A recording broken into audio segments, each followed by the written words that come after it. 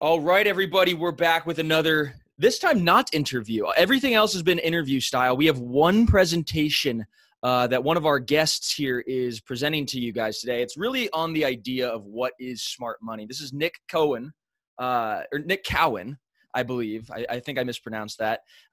President of the yeah, everybody welcome. Here he is. How do I pronounce it? Yeah, just think of the animal, Cowan. Cowan. Nick Cowan.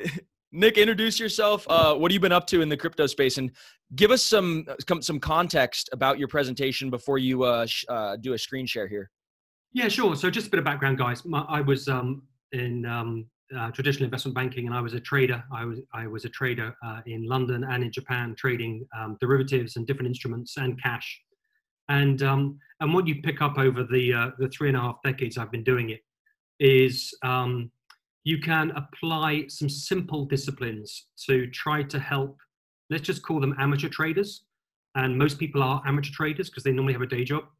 And amateur traders, people like me, historically professional traders, we need an endless factory assembly line of amateur traders, because the more amateur traders that come to the market, the better it is for people like me. So what I want to try to trends are built on dead bodies it's exactly right. And it's the great thing about markets and trading is I have so many people come to me, my friends, and look, by nature they're successful, they're smart, they're doctors, they're lawyers, and they've saved up 20, 30 grand, and they say, listen, I'm thinking about starting trading in the evenings because I want to double my money. What's your advice? And I just say, don't be a schmuck. Because I need people, because the human ego is, I'm a doctor, I'm really clever, I must be able to do what you do because you're really stupid. And actually, what you need to be able to do is to really try to protect people to manage their equity better. So the journey for me was, I was running a really big business. I was global head of trading, became the global head of equities for one of the biggest investment banks. And we were in about 40 countries. And then I left the industry to manage my own money. So I went back to being a professional trader, which was a bit of a wake-up call, because I thought I was much better than I really was when I was suddenly at home in my study with 2 screens. GSX then came along, the Gibraltar Stock Exchange. I was asked to help set that up seven years ago. And we made a decision a couple of years ago that we would basically go all in on digital securities. We see that as the big paradigm shift. We've been effectively in a T+2 model or a T+3 model forever. And just in terms of traditional securities, we see that the cost cycle is too high. There's too much capital being posted. There's big counterparty risk. Since Lehman's went bust 12 years ago, nothing's changed. You can't really interoperate between countries, et cetera, et cetera, et cetera, et cetera, et cetera. So there's a bunch of things that we believe blockchain technology and digital securities can fix. And so for the last couple of years, we've been investing heavily in terms of that. We've been building our own blockchain for securities that's fit for purpose. The great thing about the crypto industry, it's brought buckets of innovation and huge change to the way value can be transferred. What it lacks sometimes is compliance with the regulatory world when it comes to securities, because they're mainly bearer assets, and of course securities are registered. So what we've tried to do is say, okay, let's take the really cool stuff from that universe. Let's take everything we know about the traditional regulated world. Let's combine that into a GSX end-to-end smart security strategy where we effectively move to a T-instant model. And we believe that's going to change the universe. So that's in process of being rolled out this year, and we're super excited. And real quick, so when you say T1 or T3 or T-instant, that means the time of settlement between parties. Is that right? 1 day, 3 days? And now what you're saying is in the traditional worlds, your old business, you've been trading 35 years. When you want to settle up between people and say, you owe me this, you owe me that, it's 3 days to settle that transaction, or 1 day, and now we can do it instantly?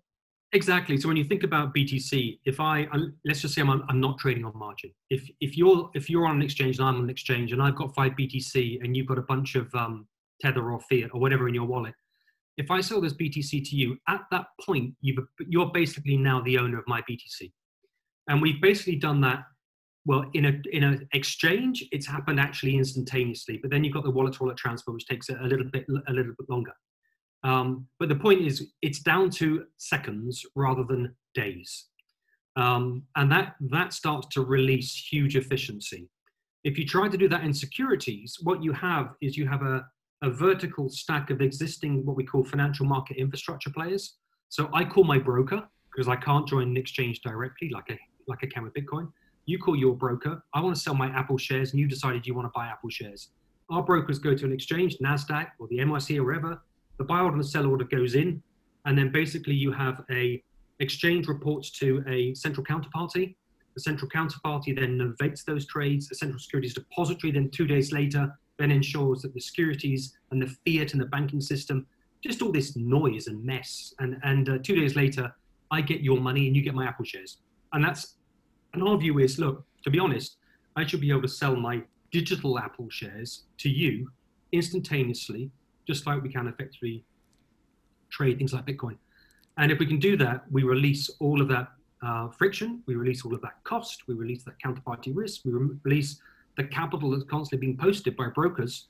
Every time a big institution gives an order to a broker, they have to put capital up to make sure the T+2 world continues to evolve. So there's a huge amounts of stuff where technology is now breaking through to allow us to be able to not just move to T-Instant, but also ensure that you can have multiple exchanges working off a single network. And that's where it becomes really cool, particularly for investors.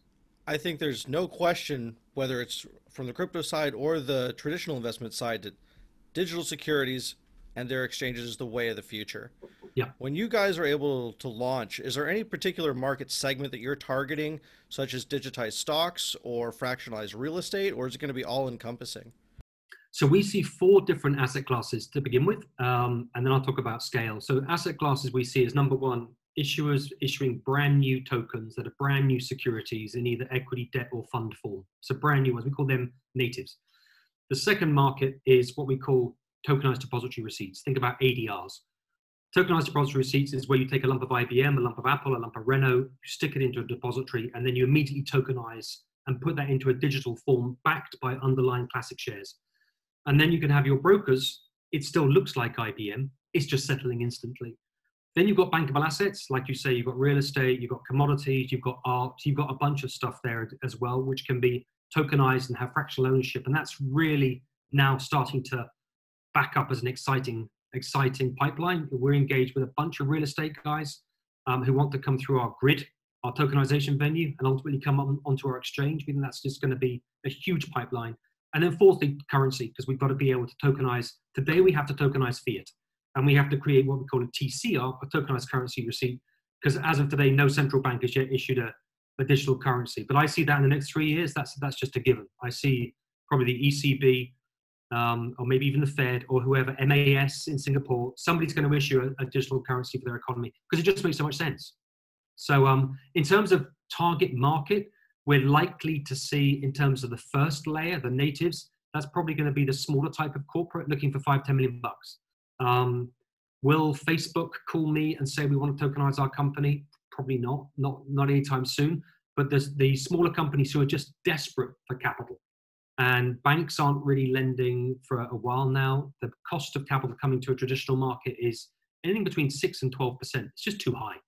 So we should be able to help smaller companies get access to capital and basically get to work to buy that factory down the road. So, but we see probably parallel universe for 5-10 years. You'll see the T+2, and it's a bit like vinyl versus CD versus streaming versus now nobody ever pays for music. You'll just see this whole.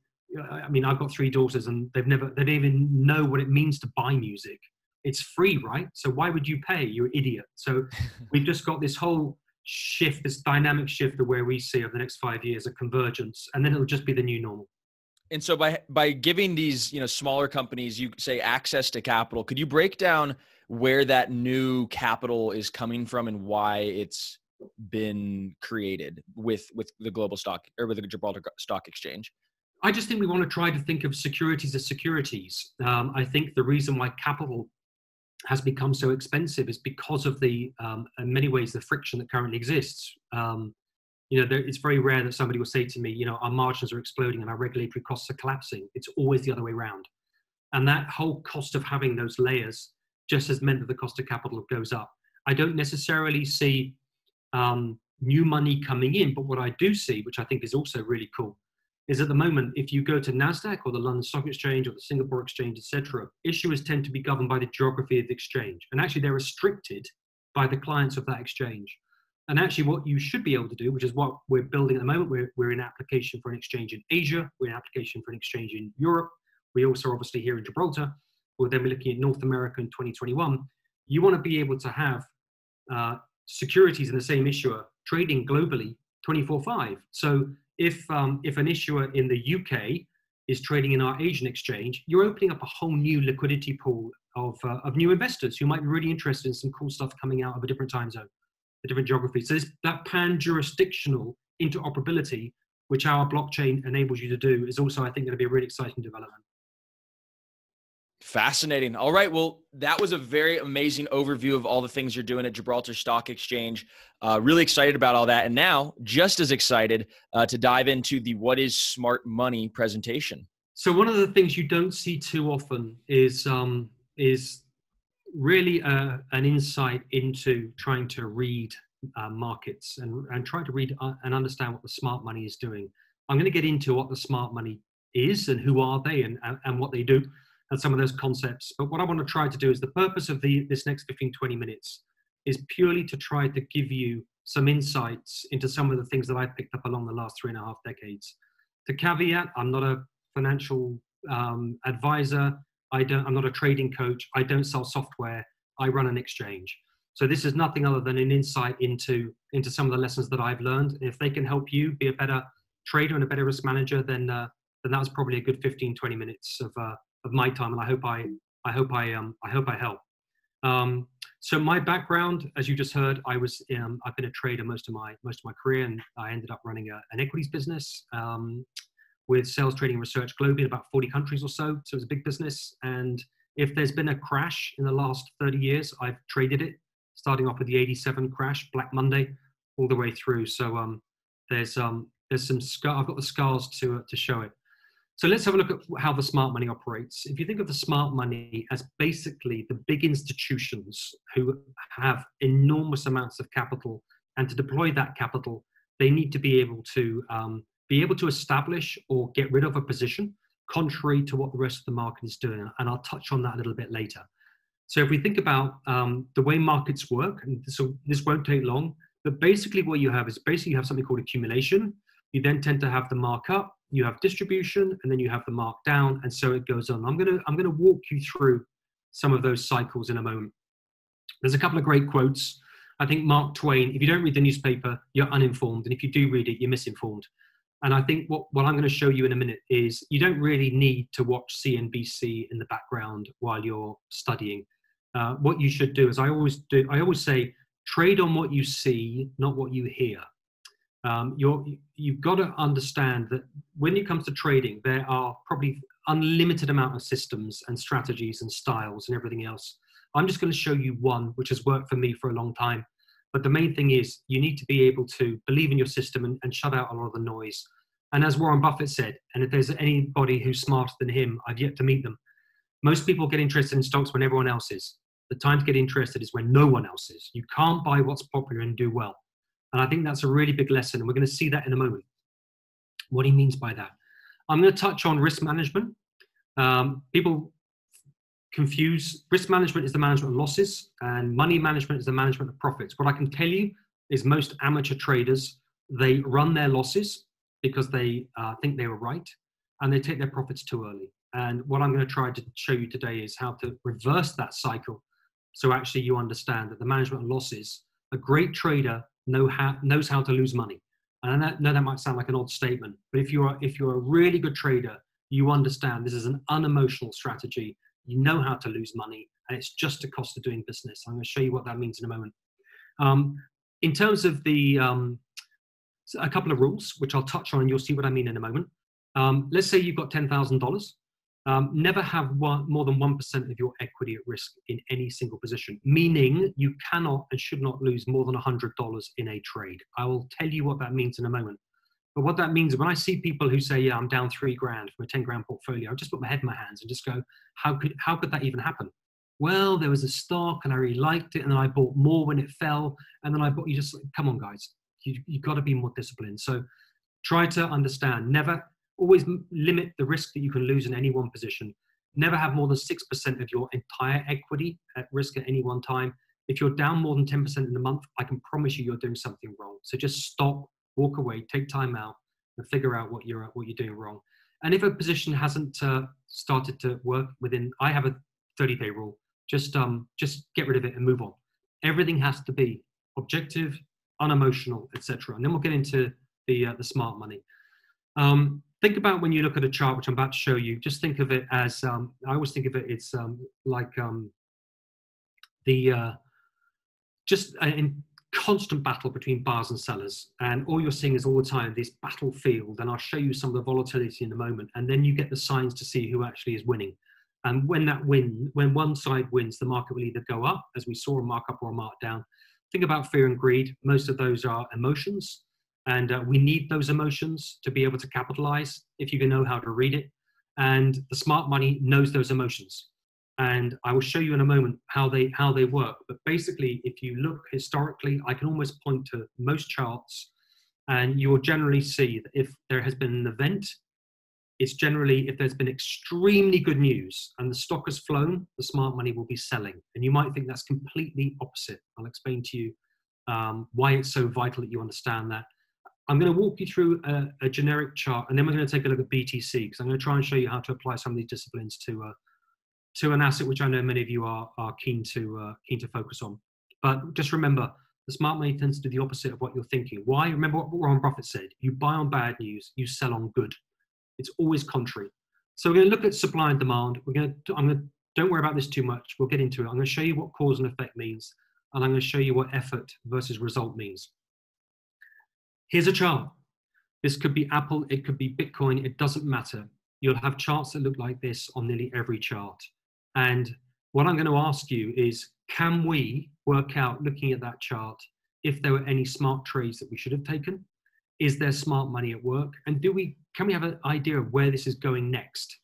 And you can use so many different tools. You've got so many, if you go onto any charting software, you'll probably have 200 drop-down stats in terms of stochastics, MACD, Z-score, force index, just everything, loads of different moving average calculators. And some of those may work for you. I don't bother with any of them. What I do is I just get a ruler out and I do that. And what I'm going to do is I'm going to walk you through what this means. The first thing you need to understand is when you look at a chart, and let's just say this is Bitcoin, we'll see that in a moment. There are three things that jump out at me straight away, and this is volume. So this is the daily volume. We're looking at July, August, September, in a year, somewhere, and here's the price of the stock. And we don't really care what the stock is. It's just a chart. Look at these big volumes. So this will start to get me interested. So what we're going to do is take a hypothetical look at this chart, and we're looking at it here. I'm not really interested, but I'm watching a stock go up. And when it gets to here, this volume will get my attention, because this is something called climactic action. And you see this in Bitcoin a lot. You see climactic action happening. And what you're seeing is volume has exploded, the stock has reached a high, and then it started to tail off. Okay, I'm now really, really interested, because what you're looking for is you're looking for something called climactic action, followed by a test. And what does this mean? The herd, think of the herd as the 99,000 retail and one smart money investor. The herd is so passionate because almost definitely there would have been good news here. So JP Morgan's results, incredible. And the stock has basically been pushed here, rallied up to here. Now, in case you don't know what this means, this bar, this is a high, this is a low, this is the open, this little nodule here is the close. If a close is somewhere down the bottom of the bar, it's fair to say it probably hasn't had a very good day. This is really important. So this climactic action, this momentum, it takes a while for an oil tanker to turn. But look at what happens down here. This to me is telling me straight away, okay, the smart money has left the building. They have sold their stock. Why do I know they've sold? Because we can see activity. The volume is huge. Every buyer needs a seller and every seller needs a buyer. So when the volume spikes like this, you know the big money's coming in. They have positions so big, they have to sell when everybody else is buying. So again, what I'm looking for here is, you'll often see it come back down and then rally. When it comes back down, this is the first level of support. This is where the herd is going. No, no, no, no. Apple is going to the roof. I'm using Apple or JP Morgan or whatever. And they carry on pushing it. Now I'm getting ready to trade. And I'll show you this trade in a moment. But look at this. Point C, the stock has come up. It's met the point A. It's reached a new high. And then it's closed, excuse my French, on its arse. This to me is like a home run. It's a slam dunk. I am now looking to short this position. And I'll show you how I do that in a moment. This would be a very, very favorable trade for someone like me, where I think, okay, climactic action followed by a failed test. The bears have beaten the bulls. This battle here, these guys are winning. The volume's gone. The smart money's out. Let's see what happens next. And then look what happens. If you want to know what the definition of a trend is, a downward trend is lower highs. See this high, high. It's lower. This high of the bar is lower than the last one. Lower, lower, lower. Look at the lows. Every low, this is a downward trend. This is a stock in trouble. So this stock is going to carry on falling until, guess what? The volume, now I'm interested again. I'm thinking, okay, the smart money's going back in, because guess what? The volume has spiked. It's reached support.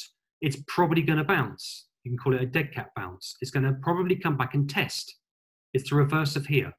Climactic action, followed by a test. Climactic action, this is now the area to get ready to buy. And what you're going to see here is, just like we talked about this, I call this the ice line. This will become increasingly important later on as we see. This is the first line of support. And here, you've seen this first line of resistance. Guess what? The herd are now getting stopped out. They're all panicking. They're going to have to sell their position. So it's going to carry on going. The smart money's done their work here. They bought. They're now going to start to get ready to push this back up.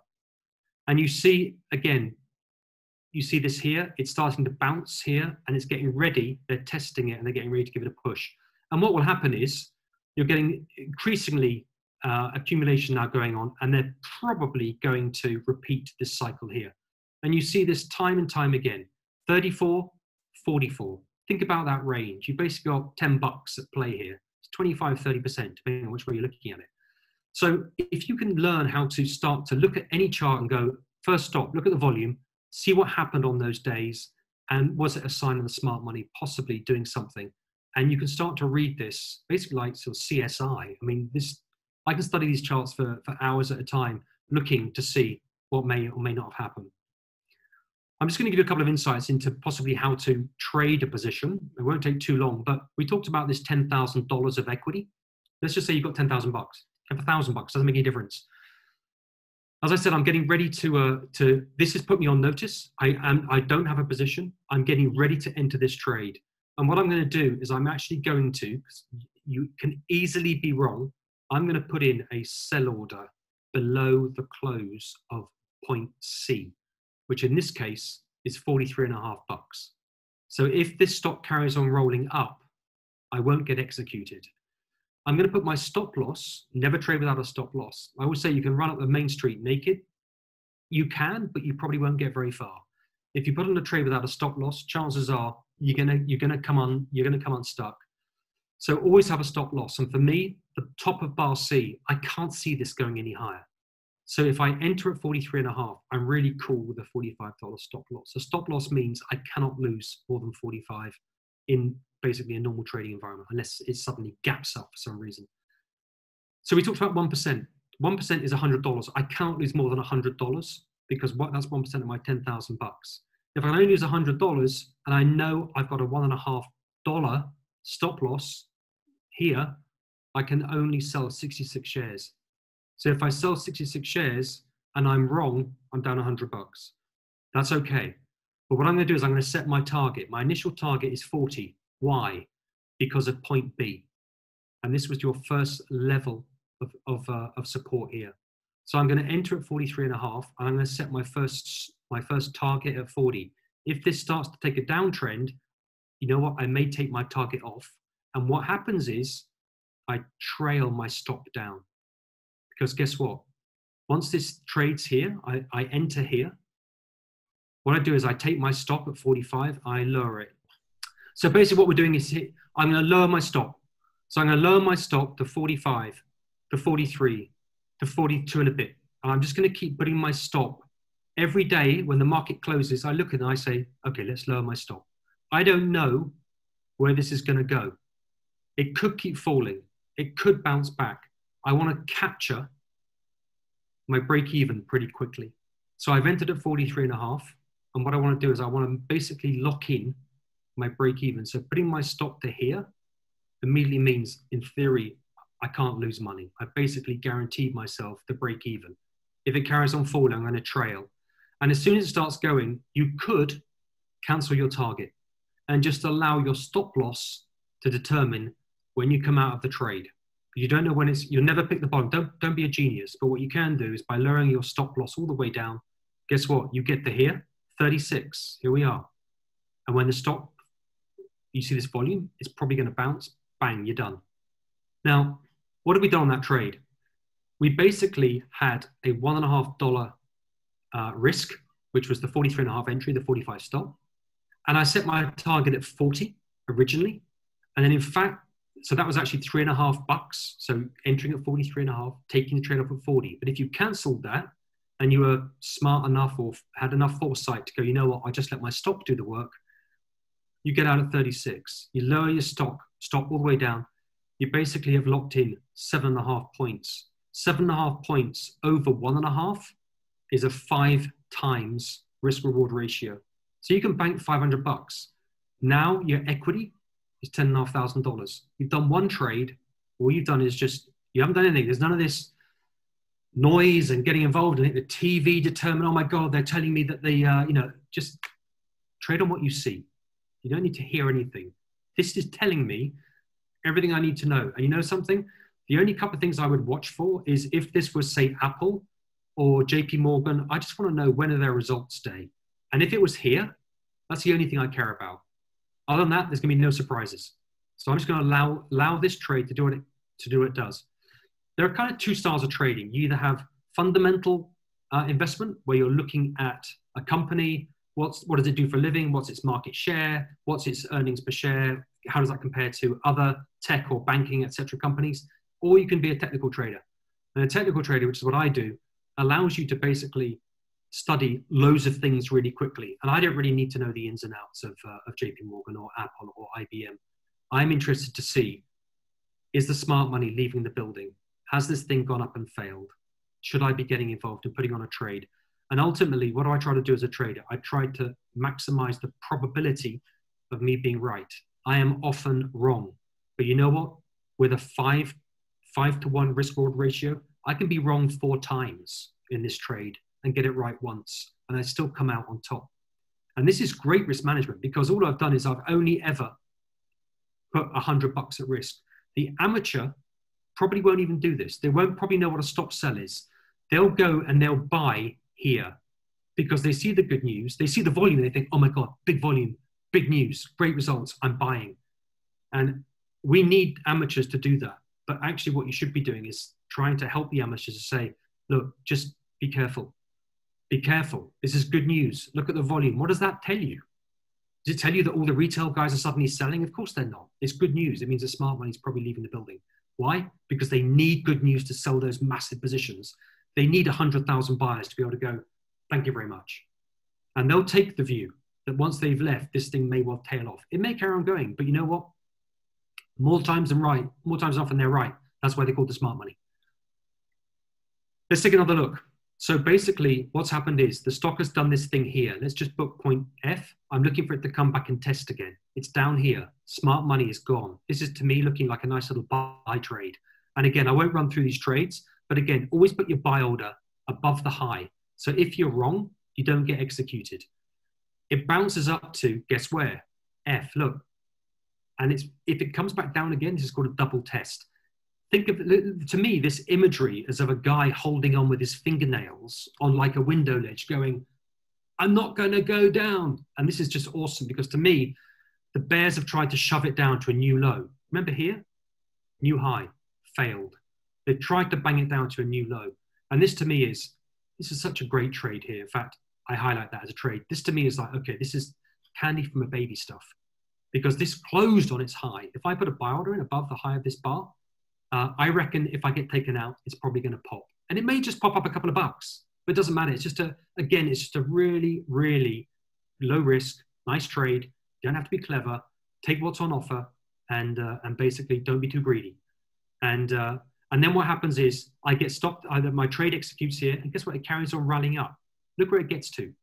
Look at point B. Remember that? The ice line. Is it going to break the ice? It kind of bumps its head and fails. Comes back down again to here, point F. And you've got the recalibration now. Here was bobbling around here. This is the new range here now. And it's trading now between what we call the creek and the ice. And this is great territory because it's probably going to bomb around. And look at this. It's now getting set up, in my view, to rally. And this move here, relatively low volume. Look how easily it flies. So if I was a betting man, this stock's probably going to go back up to the mid 40s. And there's a few more trades to be had there. So I always say not trading is a really, really good strategy. And amateurs tend to think that if they don't do a trade in 4 days, they're really, really doing something wrong. Actually, I've been watching this here. Look at this. I've been sat here watching for the whole of July and August, waiting for this trade. The best traders are just patient. They don't do anything. They're just watching. They're waiting. They know the trigger that they're looking for, and they'll go in one trade, and look what happens. What was it? 7%. No trading here. So you've got basically the cause, this volume bar caused this effect. It took a few days, but guess what? This was the trigger. This cause here, this bar here, caused this rally here. The smart money's gone back in. So you've got supply and demand going on here. So the smart money is supplying here. They're demanding here. They're probably demanding here because they think it's going to basically go back up again. And this is effort versus reward, is what we talked about with those laws at the beginning. So if we just take a quick summary, we try to again, it's just a little lesson into risk management, knowing how to minimize your losses, understanding how to run your profits, run them. If you believe in your system and it's working, don't take your money off. Just let your stop loss do the work for you. Just trail it down or trail it up. So those simple trades I showed you, it's a hypothetical example of what you might have been able to do if you knew what to look for. Of course, you're not going to capture every trade. Of course, you're always, and you know, the weakest point of any trade is you. The trader is the weakest point.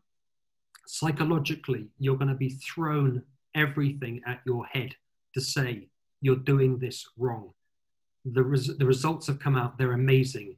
What are you doing shorting the company on a test? What are you thinking? And of course, when it starts to roll over, you know what you're looking for because you can see what the smart money has done. So always try to minimize the risk you have. I use 1%. Sometimes I use 0.5% if I'm trading Forex. Don't go too high. Think about it. If you start with $10,000 and you lose 20%, you're at $8,000. You need to make 25% to get back to 10,000 bucks. I know that's obvious, but I tell you what, it's incredibly hard to make 25%. The best hedge funds in the world don't make 25%. And so if you're an amateur trader and you think I can take my 20 grand and turn it into 50, you're just like, dude, please stop. You'll be the best hedge fund in the world if you can do that. And I can promise you, you won't be able to do it because you probably don't have the discipline in place. Because actually what you need to do is to remove all emotion from trading and just look at it as a study.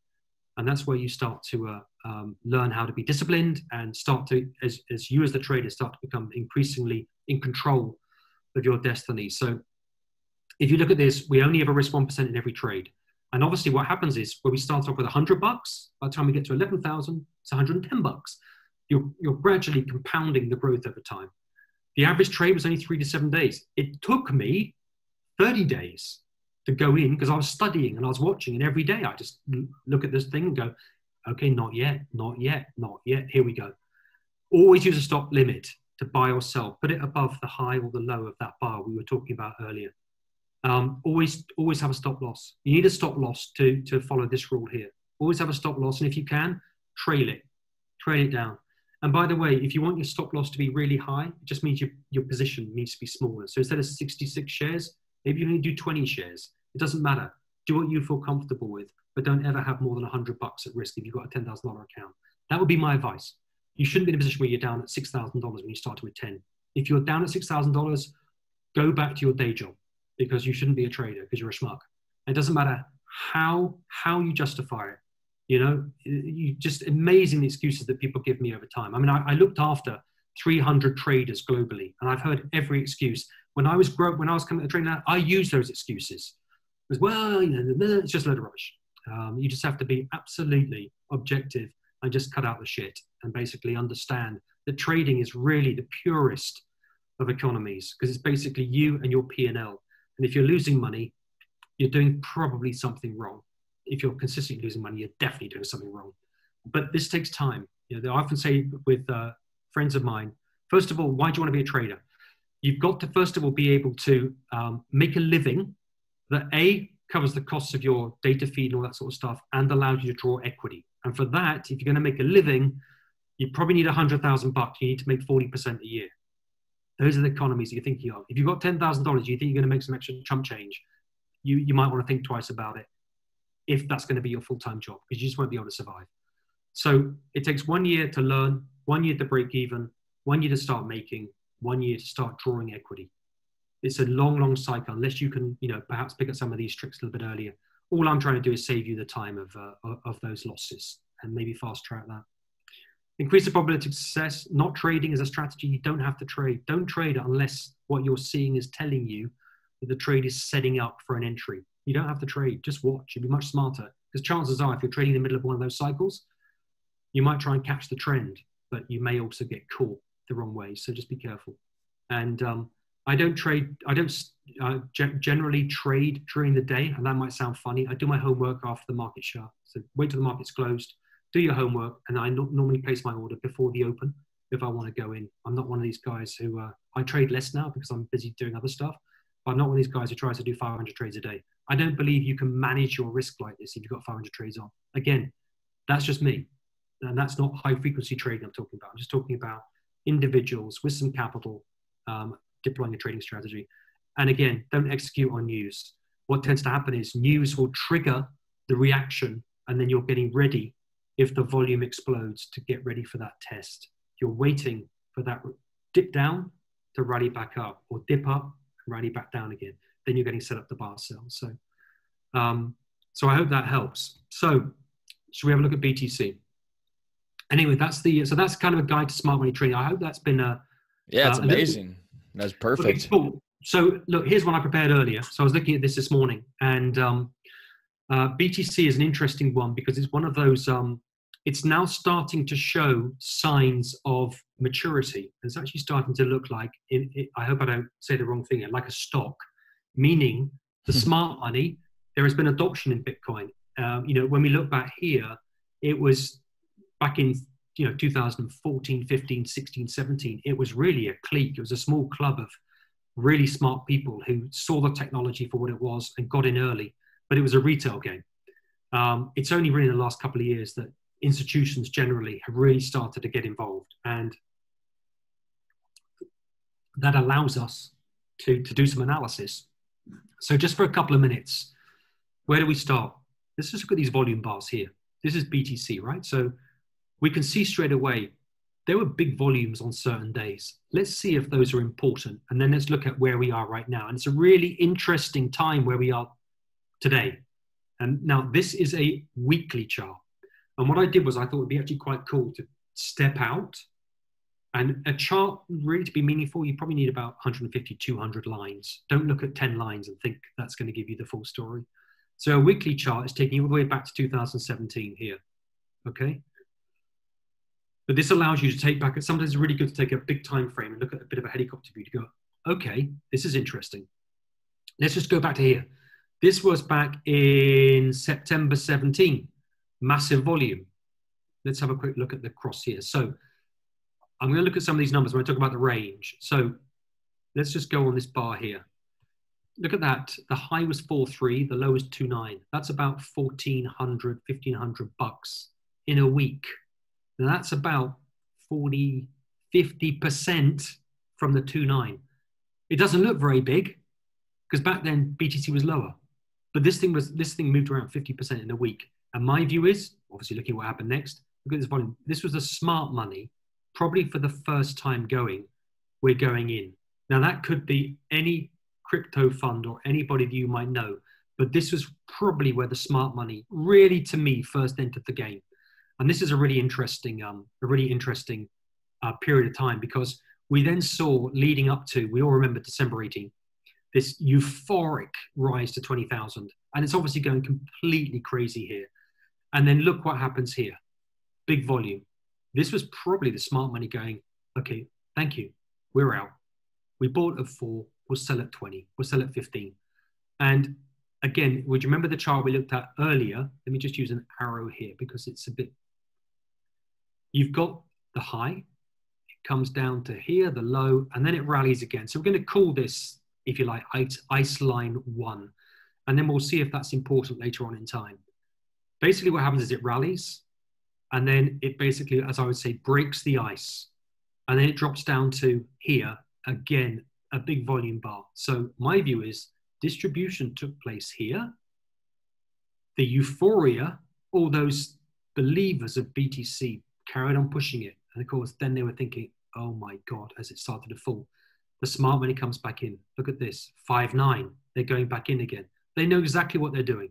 And you can tell what they're doing because this is the sign here. It's amazing how many traders never look at volume. So many people ignore volume. To me, it's the most valuable indicator you could ever wish for.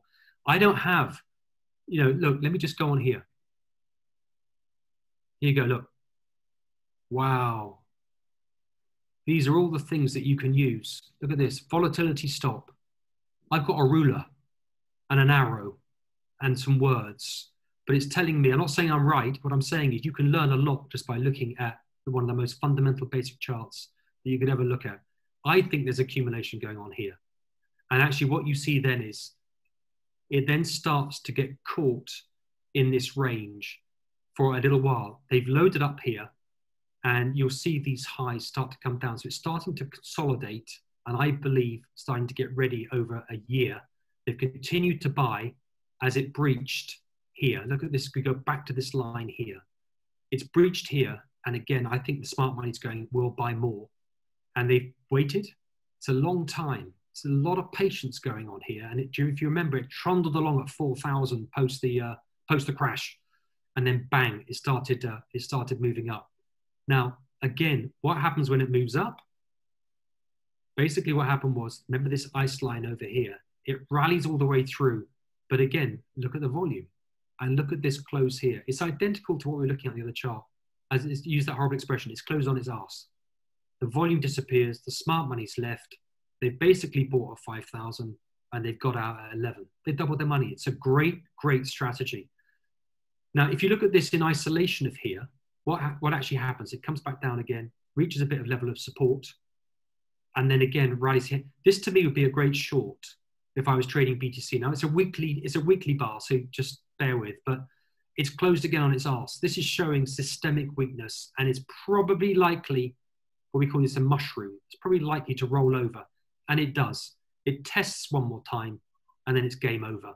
And basically it staggers down again to this line over here. It bobbles around, and interestingly again, look at this. This now becomes the resistance line. It's fading again, but look what happens when it comes down. Look at the volume. And this was COVID-19. This is when the shit started hitting the fan, if you remember, when COVID-19, oil collapsed, the world just went completely bonkers, and BTC basically fell from 11 down to 3 or something, right? Down to here, 3,790. Look at what the smart money did. Here, here, here, and actually here. They're buying. And when I was watching this at the time, in fact, I was asked by some interviewer or journalist, what did I think was happening in BTC? And I said at the time, I see accumulation happening. I would expect to see a rally over the next few weeks, because this was such a giveaway sign here. And this accumulation here, you're seeing now a rally. Now, this is why I said it's important.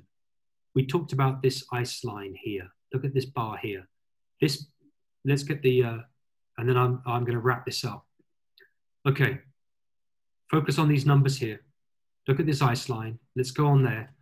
Okay, the low, 9614. We know that this has been resistance here. It's been a line of resistance that BTC's been failed to break. Done it again here, failed.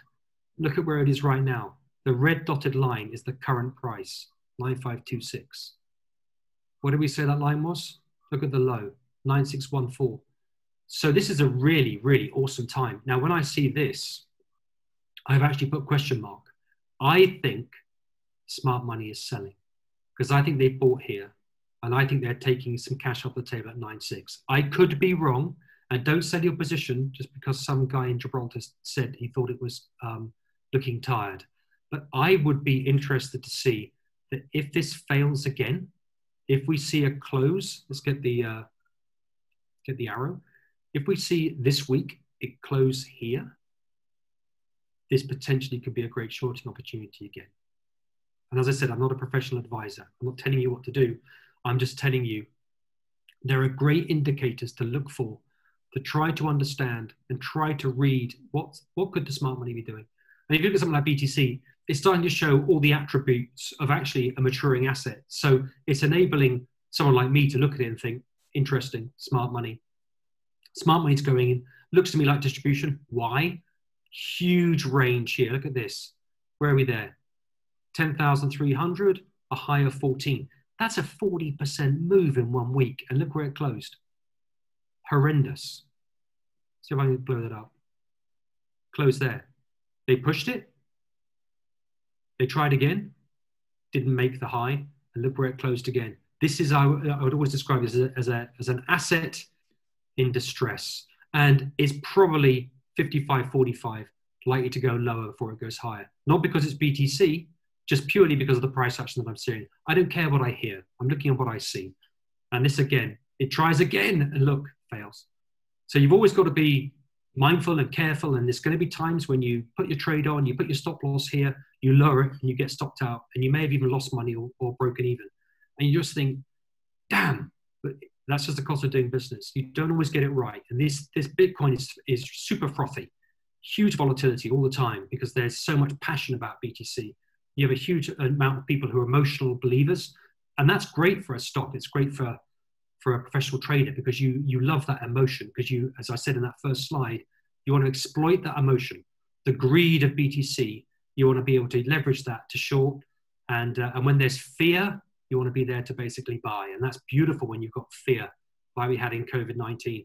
And this smart money here is just saying, thank you very much. Come to daddy. Because they're just going to put this position on. And as soon as it rallies, and it may go through to here. If it reaches this again, I would be looking for weakness to basically look at potentially putting a short on. So that, and I hope that helped. But that's just a few insights from somebody with a few years under his belt that may, just as an amateur trader, give you a bit of color on. And it's amazing how many traders I speak to who didn't understand what 1% of their risk meant, didn't understand what protecting their equity means. And they've worked so hard to earn it, and yet they seem really happy to lose it. And you've got to try to help people to be more precious with their cash. So, Nick, that was amazing. We learned so much. I know everyone who's watching is going to go back and rewatch that. We got a couple more questions before we let you go on your merry way. Sorry I took so long, guys, as well. No, that well worth the time. Perfect. Absolutely. What we're really high on here in crypto when we evaluate what to invest in and what to trade are fundamentals, the tokenomics, the team, like all that other stuff. Do the fundamentals really matter in the markets? So many times during that presentation, you said it doesn't even matter what you're trading. It's just the price action and the volume. I think it depends what style of trading you're doing. I think if you have a protocol or as you say, the tokenomics are good, the management team are amazing, the underlying technology is awesome, etc. I think that can support your argument. But what I try to do is I try to say, don't let that cloud your judgment. You can still be passionate about a company and you can still think fundamentally that Neo or EOS or Ether or whatever is a really awesome piece of tech that's going to change the world. But what you want to be able to do is to bank that emotion, but then say, okay, but I also want to be able to use my money really wisely. So now I've learned a little bit about how to read charts. If something comes out with great news, so there is a version X of Ethereum and they're ready to roll it out. And it's great news. And ETH pops, but the volume explodes. I would be thinking, okay, I love it, but it's probably the smart money is probably now possibly selling. This thing may roll over and come down. I would rather buy low and sell high than just be stubborn, emotionally invested, because actually you can be emotionally invested in something, but then turn that into being a much more astute trader. Because I think a lot of people at 18,000 thought that BTC was going to 100,000, right? And people still talk about it. I read on Cointelegraph last week, somebody was saying go to 400,000. I'm thinking, I can move to Hollywood and become an actor, right? I don't know if that's going to happen. What I can do is I can tell you, hopefully, what the smart money is doing. And if you see good news and the thing pops and there's no volume, it tells you also that the smart money isn't selling. So they know something's happening. So again, just try to think of it that if you were sat there with and bear in mind, this is a pretty small market, right? It's $250 billion, 250 billion in crypto assets. It's like a quarter of Amazon, right? For the whole universe. So it's a pretty small market. So if you've got 500 million in your crypto fund, you can move markets and you can do a lot of damage. But if you're going to establish a position, you can only buy on things like COVID-19. And if you need to sell that position, you can only sell when there is utter euphoria. So I think what you have to do is, I'm never ever going to criticize fundamental trading, because it's as I said at the beginning, you've got two styles. What you can do is you can think these guys have honestly an amazing piece of technology, and Tezos, they're just smart guys, great foundation, they're changing the world, they're amazing. But you know what? I can see that this token is possibly going to be due for a rollover because of what the chart is telling me. Or I can actually see that this token is actually due now to rise because the smart money has been accumulating. Not only do I love this company, I'm going to buy it because I'm a smart trader. I hope that helps. That's super fascinating. Really love everything that you're talking about. The one thing that I kind of want to ask before we let you go is, you look at volume. Do you ever look at momentum and try and spot divergences between momentum and price action and volume? Do you know what? It's funny because I used to. So when I first, I saved the boring story, but when I first left investment banking, and look, I had 2,500 employees, so I was really full of my own self-importance, and I thought I was just amazing. And when I was suddenly at home in my study with my two screens, and my wife saying, "You come into the shops to get to help me load the car up," you realize that actually you're not as important as you once thought you were. I was a momentum trader, and that's how I first started. And basically I started losing money. And I started thinking, hang on a second, go back to first principles. What a lot of momentum indicators do, and there'll be momentum guys who will argue with me. A lot of momentum indicators use increased volume. Increasing volume tends to make the acquisition more attractive, because momentum is often about A, the trend, but B, the volume. And actually what I've learned is actually volume can be a great indicator in getting ready to do the opposite of what a momentum indicator might be telling you to do. Because there are some momentum indicators which will be the high minus the low times by the volume. And that will give you a force index. And you'll go, wow, so if the high minus the low times by volume is X, that's a buy. Where I'm thinking, it's not. It's me getting ready to short, right? Because the smart money is basically bailing. And this volatility is showing me that the height of the battle is raging. And as soon as the volume disappears and the bars start to shrink, it's like, well, here we go. Now we're getting ready for that test for me to either buy or for me to short or for me to do something. So I'm always, there's nothing, you can be a great momentum trader, by the way. Again, it's whatever style works for you. But I found for me, after consistently losing for about 6 months, I just thought, okay, I've either got to go and do something else, or I've got to go back to first principles and figure out what was I doing at that investment bank, and why was I, potentially doing things which were working pretty well. How can I read what I used to do just by looking at the chart? Fascinating. That is such an insider look that I don't think anybody anywhere in the world would have been able to get unless they were here at the Crypto Hedge Fund Summit, man. So thank you very, very much for joining us. Pleasure, guys. Thanks for hosting me. It's been a real treat. Thanks for indulging me. Yeah, Thanks. No, we love it. We hope to have you back on the podcast here sometime soon. Great stuff. Take care, guys. Take care. Thank you.